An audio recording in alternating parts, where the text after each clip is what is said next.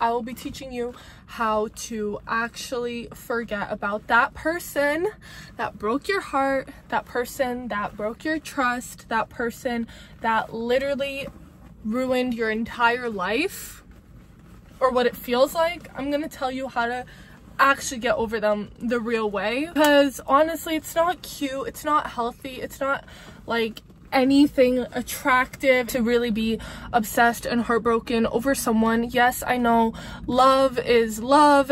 It really does feel like your whole like body and spirit is being ripped out of you because they're not there. I think some of these options are healthy and some of them might not be the healthiest, but I think all these options are the most effective, and I'm gonna be the most honest, because when you are heartbroken, listening to someone just tell you all this advice honestly doesn't work all the time, right? You're probably in your bed, you probably haven't eaten a proper meal in weeks, you probably have been crying yourself to bed every single day. Trust me, girl, guy, I get it, I've been there. It is the most awful experience of your life, and having someone just say to your face like, get over them, get over them, get over them, you literally feel stuck. You're like, how though? Because I don't want to feel like this crappy and shitty my entire life. So let's get straight into it.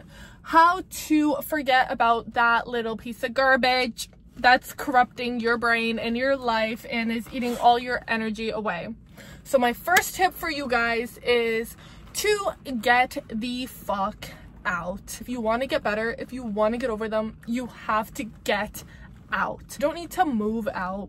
You don't need to pack up your whole life and leave. But what I mean is take a little trip, see a different part of the world, go on a 3-day trip just outside of town, fly to the closest country to you. It doesn't need to cost that much, but please, babes, please, loves, beautiful people, please, when you are stuck in your town, every corner you turn, you're just reminded about, you sat at that bench with them, you went to that movie theater with them, you did this with them, you went to that restaurant with them, and it can be so overwhelming, especially when you're at the beginning of it. I'm telling you guys, get out and just see how vast this world is, because if you stay there and you stay in that space, you're really only going to be breathing and living them. Do at least a good 3 to 5 days. Get out of your town, get out of your city, please, for the love of life, please do that, because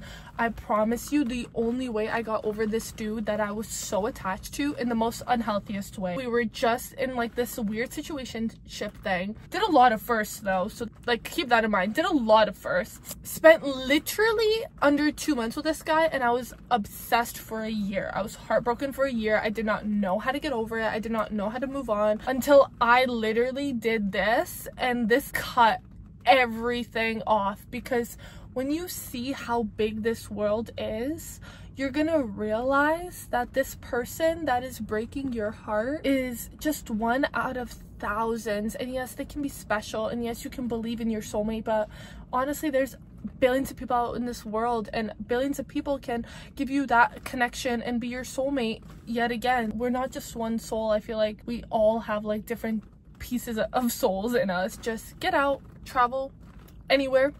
I personally would recommend something actually abroad, like something that's a bit longer, just to really like get away from it all.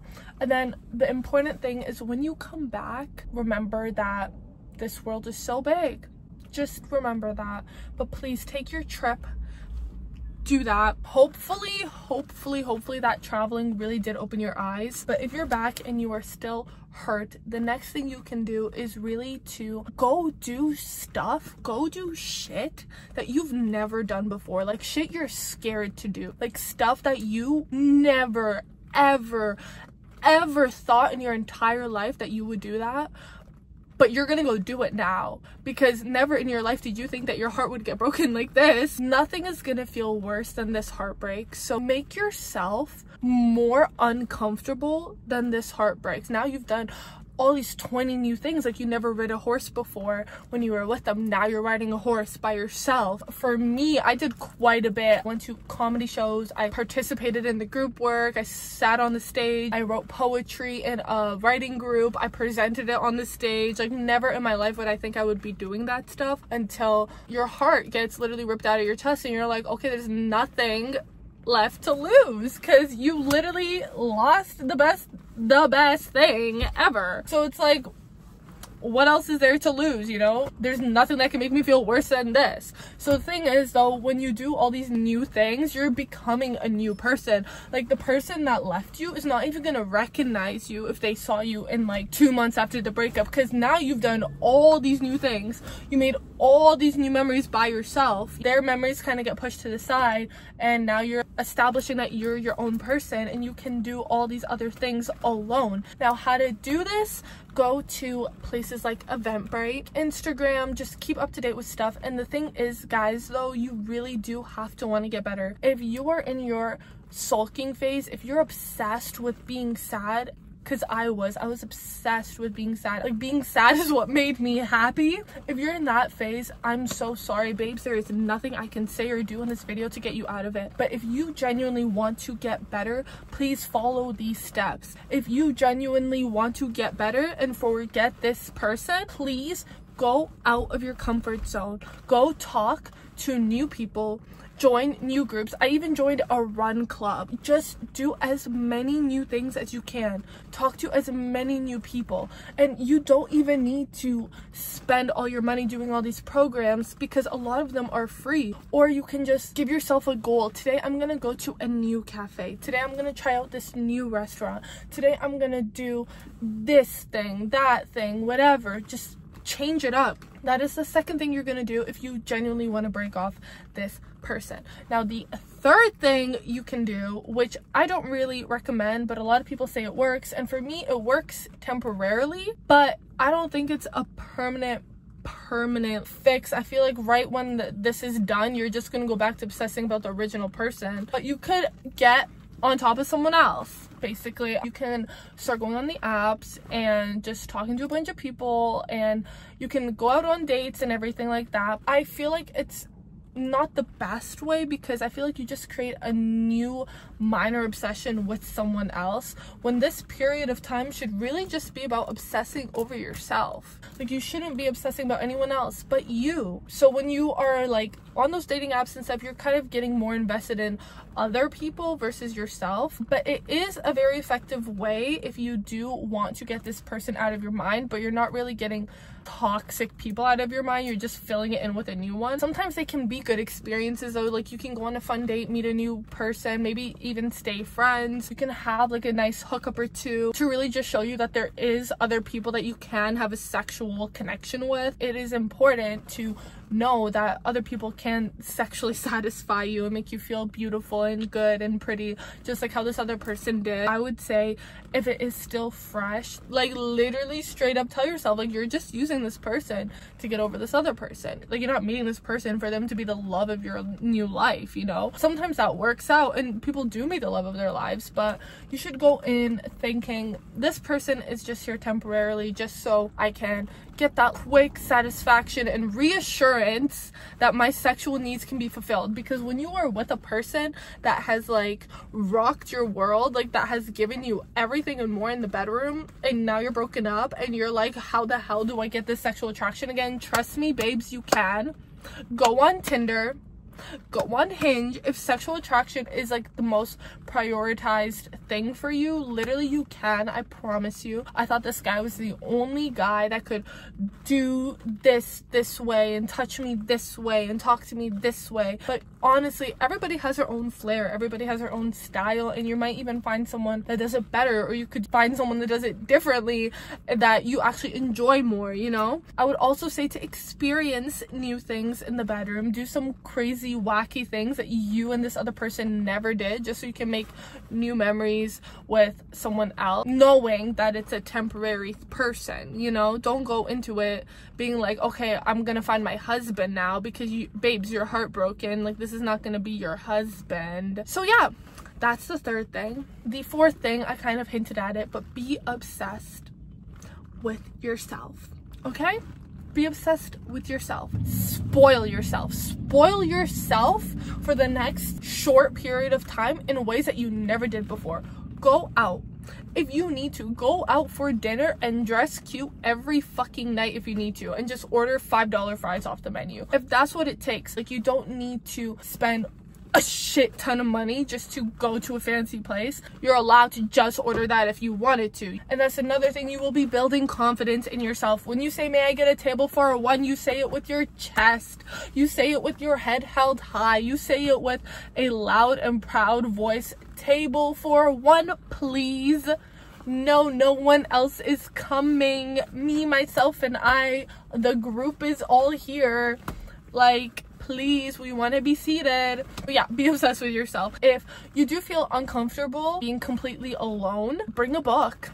Bring a notepad, bring a sketch pad, write down, journal. For me, I'm an artist. I would bring my iPad and draw digitally. What you're gonna do is you're gonna go to these places and you are going to sit with yourself, and you're also gonna go buy those hot outfits that you've always been insecure to put on. You're gonna go and you're gonna put them on, do your nails if you want, cut your hair real cute and pretty, you're gonna color it. You're gonna just treat yourself like the fucking princess that you are for like a good 1 to 3 months. Like, you are going to spoil yourself. Please, please, please, this is the perfect time to just give yourself the world. Like, the world that this person couldn't give you, you're giving it to yourself. Get yourself all pretty and dolled up. Be with yourself. Fight that uncomfortableness of always needing someone there with you. Just gonna be out of your house, because when you're inside your house, in your room, watching videos like this on how to get over them, you're just gonna be trapped and trapped and trapped. And I would also recommend to go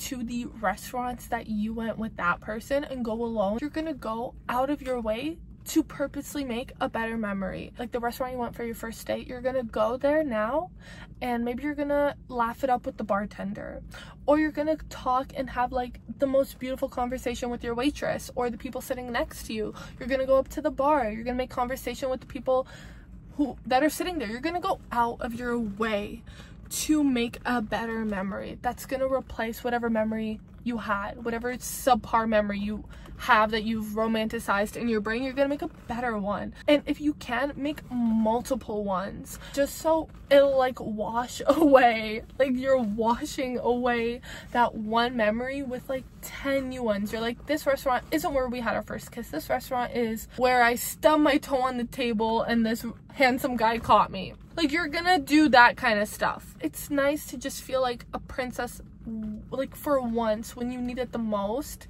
Do it. Another way to realize that this person that broke your heart, the love of your life, isn't meant for you, is to literally just think, if they were the love of my life, if they were my soulmate, they would be with me right now, you know? Like, if they were the love of my life, like how I truly believe in my heart, if they were, they would be with me. The love of my life, my soulmate, wouldn't not want to be with me. They would be with me, you know? So that is another way to really click in your brain that this person is not your actual soulmate, because your actual soulmate wouldn't leave you. That's the whole point of a soulmate. Like, your souls are connected in a way where you can't live without each other. So if this person decided that they can live without you, or they don't want to live with you, then that person isn't your soulmate. And that is a hard pill to swallow. And it is so sad and it is so depressing, but you need to give yourself that honest truth. If you are my soulmate, your soul would not be able to live without me. But because you're now trying to live without me, we are not soulmates. Even though my soul might feel like it, we are not, because your soul doesn't feel like it. Maybe we love each other, but we are not soulmates. So keep that in mind too, because I honestly feel like we lie to ourselves a lot. We lie to ourselves a lot. But that is one honest truth you have to tell yourself, and it's gonna hurt and you're gonna cry about it. You're gonna cry a lot about that, actually. But once you get those tears out and you've cried and you've like really come to terms with it, you're gonna be like, yeah, they're not. Honestly, I wouldn't even want my soulmate to have like a doubt in their brain.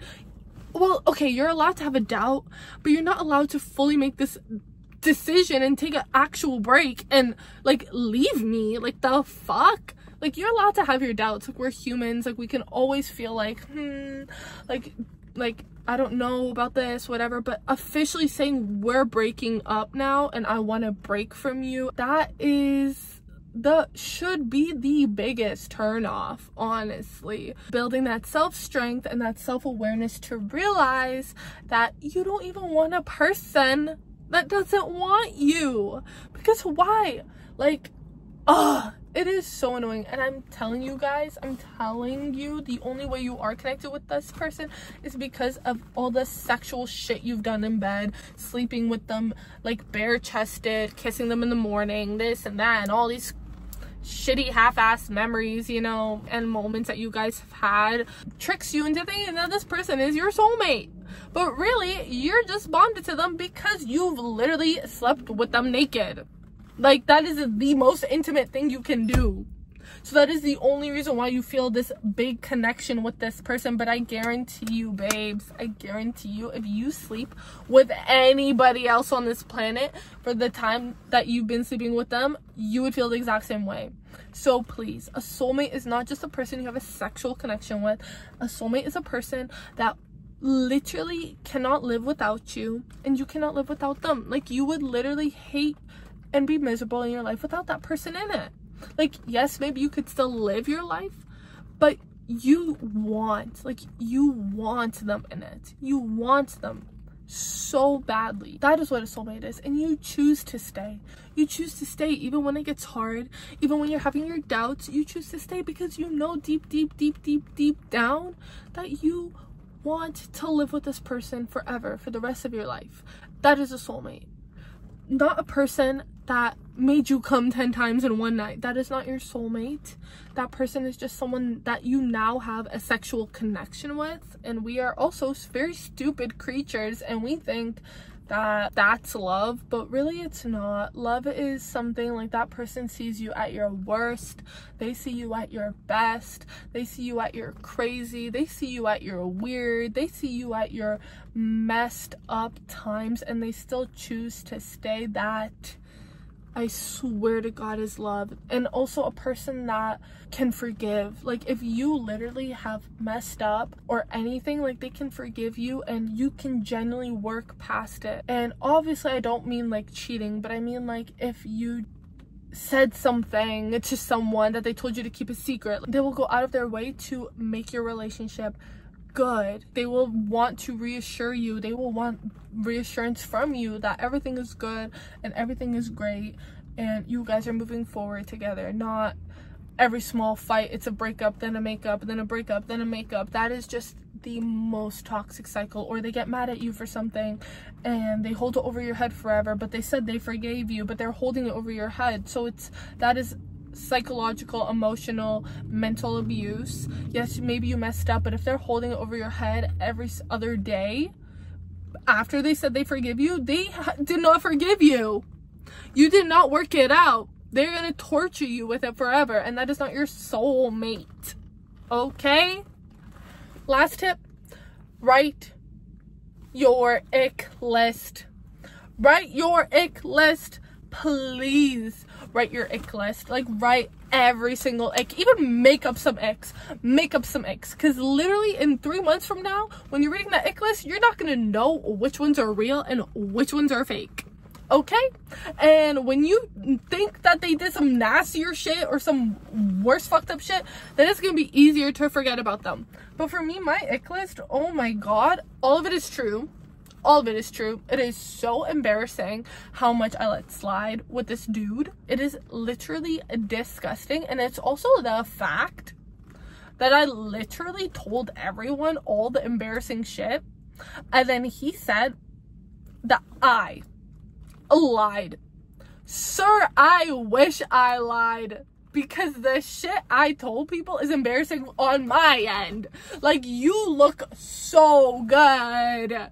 I look crazy, I look stupid, you know? Yes, you kissed me, and now I will tell. If you broke my heart, if you did me dirty in the worst way possible, I am so sorry. I do not give a shit about your reputation, because you did not give a shit about me, my feelings, anything at all. So why would I give a shit about your reputation? Why would I give a shit about anything you have to say? If someone asks me about you, I will tell them everything. I will. Honestly, I will, because the way that I get over stuff is to talk and talk and talk and talk and talk and talk and talk and talk and talk and talk and talk myself into oblivion.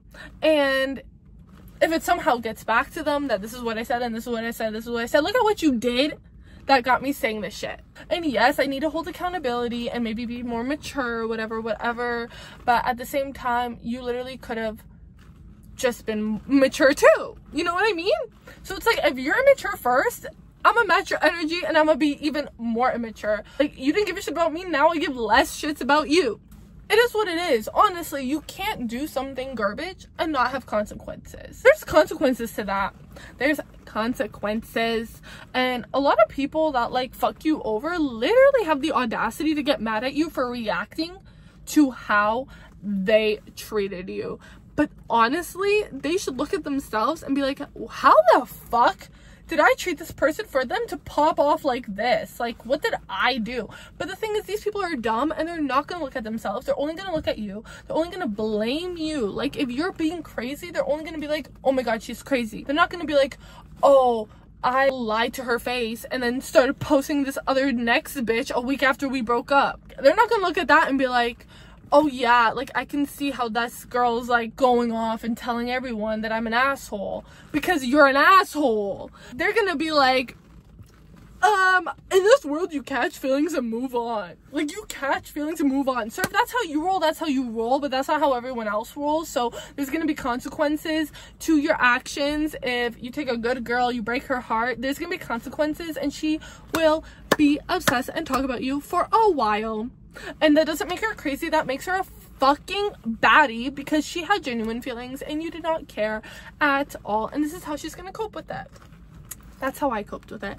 Honestly, talk to it, but with everyone. I'm so tired of everyone saying, keep it to yourself, keep it to yourself, don't cry in front of other people, don't do this, don't do that, don't do that. No, talk about it. Not tell everyone. Tell everyone. Tell anyone who asks. Tell everyone. Because at this point, like, when everyone else is in your business, then there's no way for you to go back. And there's no way for you to get back into the toxicity, because now everyone knows, and if you went back, you would look stupid. But the thing is, like, if you didn't tell anyone and you went back, you would be stupid, but nobody's gonna hold you accountable to your stupidity. So if you go and tell this person and this person and this person and this person, then they're gonna hold you accountable, and they're gonna be like, what the fuck is this girlie doing? Like, she literally told us this. I'm so happy I talked about it, because this dude was so toxic and evil and manipulative, and I'm so happy. Like, yes, there were months where I wish I didn't, because I would want him back. But to be honest, it was the best thing and the smartest thing. And if I could do it again, I would tell even more people, because literally it is the thing that saved my fucking life, because this dude was such an asshole and such a dickhead. I can't even lie. And the fact that I would literally have forgiven him, by telling everyone, it really gives you a reality check, and people clock you and they're like, what the fuck did you even do with that guy in the beginning? So talk to people, share your experience, because then other people will share their experience. It might backfire, because some girls that I told, who I thought were my friends, I told them this dude broke my heart, they went and started fucking him. So I'm like, it might backfire, guys, but at the end of the day, it's good, because then you get to see the true characters, you know? So those girlies weren't even my friends to begin with. So honestly, just be yourself, talk about your pain, talk about your shit, because we're humans and we feel things. And I hate when people say, don't show weakness, don't show weakness, don't show weakness. It's not weakness to show or talk about how something bothered you. It's actually very brave, and you are being open and honest with people. You are being genuine. It is a strong ass move to say, yeah, this person hurt me and they hurt me a lot. that takes confidence. Bottling it in, that's the pussy way out. You're just suppressing everything and trying to deal with it yourself. Honestly, other people can help you so much. Yes, I had some people turn on me and make things 10 times worse, but then I had so many other people that made everything 10 times better and knocked even more sense into me. You know? Talk about your feelings. Talk about them. Post them. Ask people, talk to strangers, literally like talk until you can't talk anymore. If you're that type of person. If you're the type of person that doesn't like to talk about their stuff, then that's fine. But if you're the type of person that likes to talk and share about any single feeling that they have, like me, don't suppress it. Talk, and you will see your real friends from your fake ones, because your fake friends are going to start picking on you, making jokes on you about how much you're talking about it, but your real friends will be there for you and they will listen and hear you talk about it, and they will help you get through it, because that's what friends should also be for, to help you get through the good times and the bad times. But also respect them, and don't make every hangout fucking miserable. Don't try to be an energy sucker. Don't make it always about you. Yes, you can talk about how you're still hurting and stuff, but also ask about them too. Don't forget that your friends are still going through shit too. Just because you're heartbroken doesn't mean that you just throw all your friends' feelings out the window and you just talk about yourself all the time. Nah, you still need to listen to them too. You still need to ask your friend questions too. Yeah, talk it out. Get it out of your chest. Cry it out sometimes too, honestly. The second you feel an inch, a sliver of a tear, put on some Adele and cry that shit out for 3 hours. I promise you. The second you feel a sliver of a tear, scream, cry, ugly cry that shit out. Because the thing is, if you keep it inside, I swear to God, it'll be inside you for longer. The second you start crying it out till you can't breathe anymore, that is gonna be a time where you're like, okay, I'm done crying now. Like, let's move on. I'm bored, you know? So yeah, those are all my tips on how to get over them. Please girlies, please boys, please loves, please beautifuls, please follow this video, please, to get better. Follow my tips. I promise you they will work, because it is 2024. It is about to be 2025.